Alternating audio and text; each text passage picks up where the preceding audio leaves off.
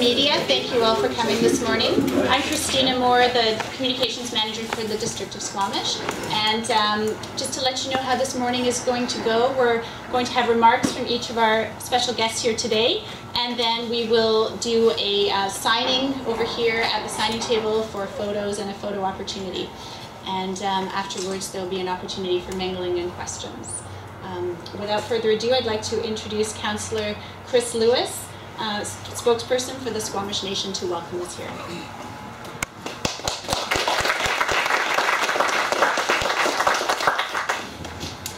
Hat squal tanoia, siams, si coitals, si talkton, Queen Squamish Oceanfront. Just really want to honor each and every one of you, respected guests, chiefs, matriarchs, friends, acquaintances. On behalf of, I see my auntie here, on behalf of the citizens, the elders, the chiefs and council of the Squamish Nation, I formally want to welcome you to our unceded territory of our peoples. We have lived and prospered in this area now known as Squamish since time immemorial. I'm reminded of our teachings that get handed down to us from our elders and our parents about our inherent responsibilities to take care of Mother Earth, to take care of our lands, our waters, and our resources. I want to pay homage to each and every one of you for honoring the invitation. And I want to tell you a little story that my grandfather said to me while we were driving up the Sea to Sky Highway. He said, from the moment you opened your eyes, you've inherited all of this. It is yours, along with all of your nation cousins and relatives. He goes, so take care of it.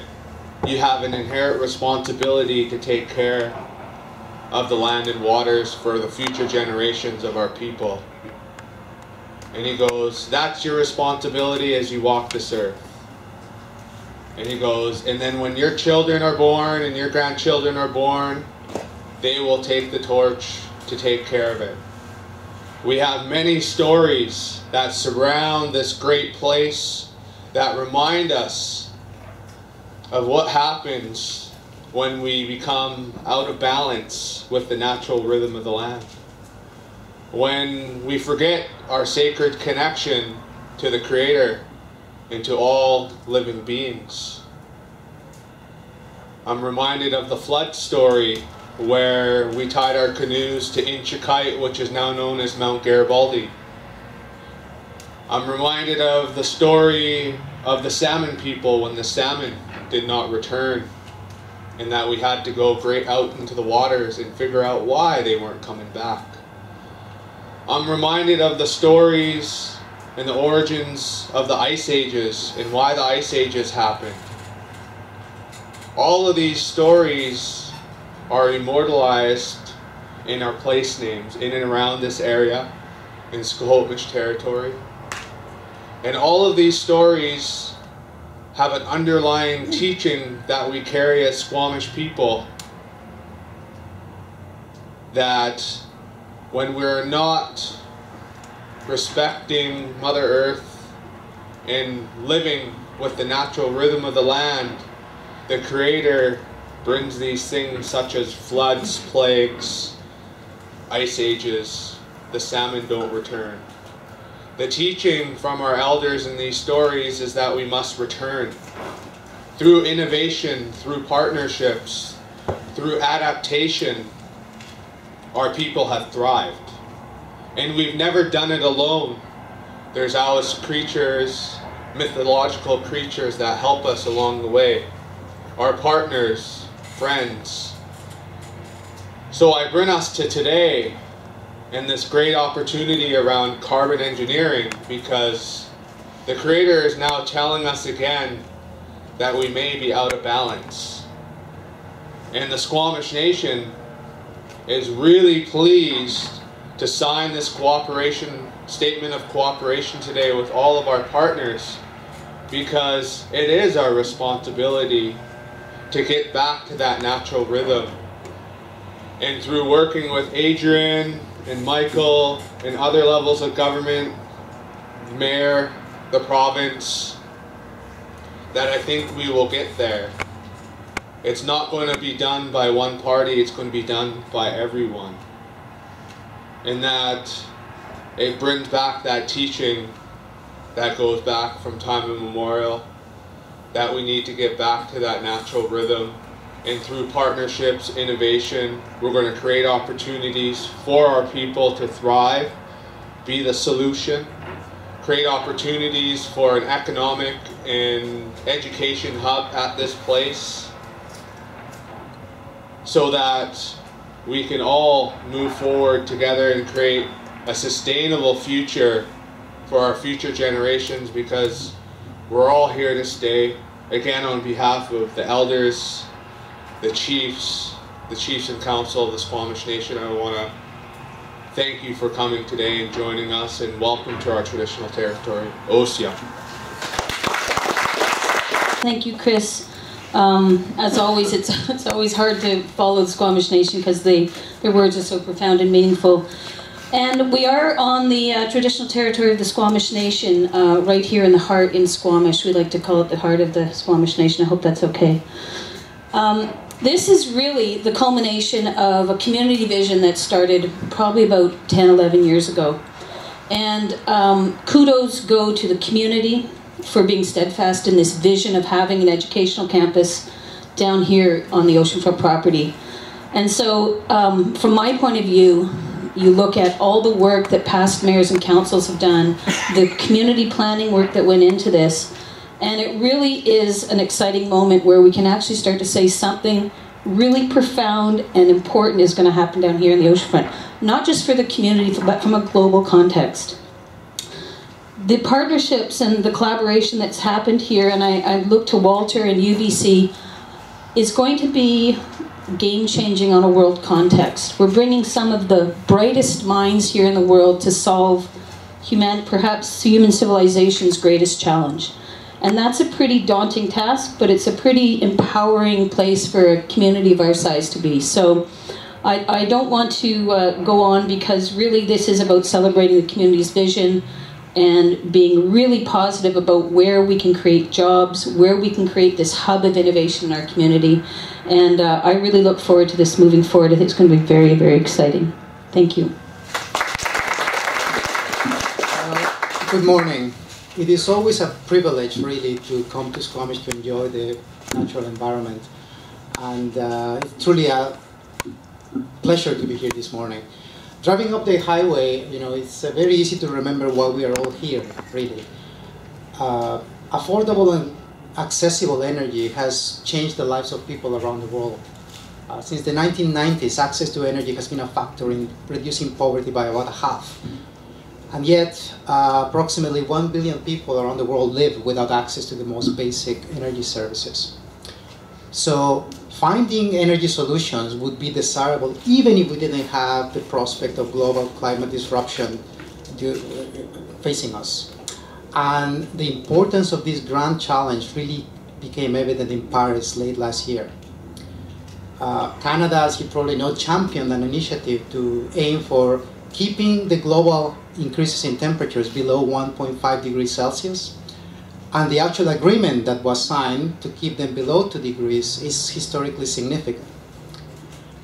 It means that the world's largest producers of carbon emissions are going to have to cut their emissions by about 80% by 2050. The economic implications are in the trillions of dollars. Now, the government agreement was quite significant, but in my view, what was more significant was the emergence of 3 new entities. The Breakthrough Energy Coalition, led by Bill Gates and his friends, and that entity is trying to disrupt and change the innovation and investment cycles for clean technology. Mission Innovation, which is at the moment an alliance of 20 countries who are going to coordinate their public investment in climate change solutions. And the other interesting entity is a new task force announced by Canada's own Mark Carney, who is currently on loan to England to run their bank. And they have created, he's the chairman of the Financial Stability Board, and they have created a new task force to look at climate change risk exposure for companies.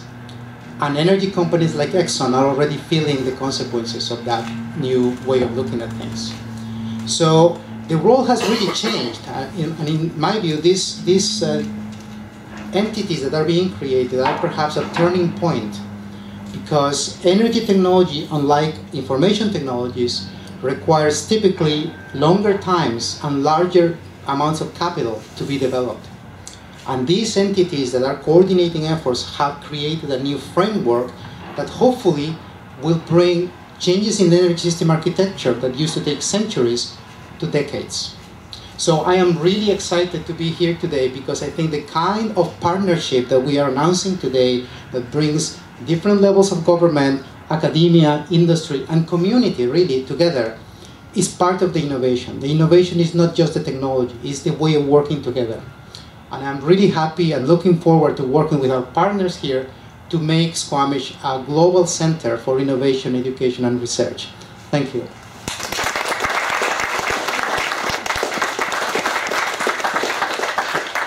So good morning, and thanks everyone for coming, and welcome to Carbon Engineering's, I think, hopefully permanent location. So I just wanted to say a few things, and one, I wanted to start by saying that, you know, every now and again you find yourself, you know, in that point in time where you're in the right place, in the right time, and surrounded by the right people. And when Carbon Engineering showed up here in late 2014, it was clearly one of those times. And you know, I think that what's apparent is, and why I know that that's true, is that in a matter of the last 18 months, we've accomplished so much. And so even as you can see here, what we've got is, in a matter of a year, a piece of technology that is really the foundation for what we're going to do going forward. So this air capture technology is this first step, and for those of you who haven't had a chance to see it afterwards, come and see me. I'm happy to take people around. But the reason we've been successful is because of the tremendous amount of support that we've received from folks here at the district, from the Squamish Nation, from Newport Beach Developments, and from UBC, and also the province. What I'd like to specifically thank is some specific people, or I'd like to thank Mayor Heinzman and Walter and Jordan, Michael and Chris. I actually think that, again, in the matter of a year, we've become a really good team, and I'm looking forward to working with you guys going forward.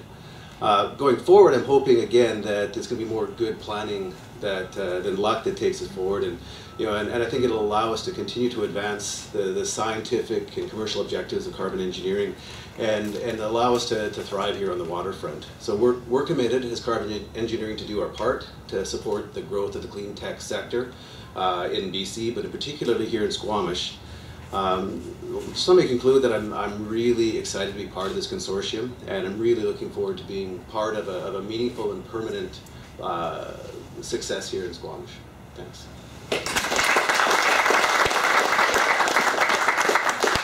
Thank you. Thank you. It's a pleasure to be here, and thank you for the invitation to attend. It's such an exciting time, and it's an exciting to make this announcement, but here for Squamish, for the oceanfront and what this will do for the oceanfront, the development of the oceanfront generally, I think we've all been waiting with bated breath for how many, virtually decades now, and it's really nice to see it actually get to a point where it's beginning, and it's going to be such a hub and start of so many exciting things here in Squamish. The MOU that's being signed today is another important piece that will provide an anchor, a potential anchor anyway, to clean tech, to innovation, to education, to knowledge-based economy here in Squamish, and this is really what needs to happen, and I'm so looking forward to it. We have, as it was mentioned, I have been working on as the chair of the climate leadership team for the last since about a year now, and we put forward 32 recommendations for government to consider, many of which are part of what we're talking about today. So this is a really, this dovetails so well. I will mention that the province is not part of the MOU. at this point. And I very much look forward to being back here. We, as Adrian mentioned, we have contributed into the carbon engineering, the development of their proposal and an analysis of it. And I hope that we're back here in the not too distant future to further invest in this exciting opportunity. But again, on a bigger scale, when we look at the partnership between UBC, the District of Squamish, the Squamish Nation, and Newport Developments, I very much hope to be back here in the not too distant future with more to say and more to commit to. So thank you very much and congratulations on all the partners. CMNCIA, dear friends and family, wanted to share the song, Siopaluk song, being a welcoming this opportunity, you know, to our area, to our territory, to our province, and to Canada.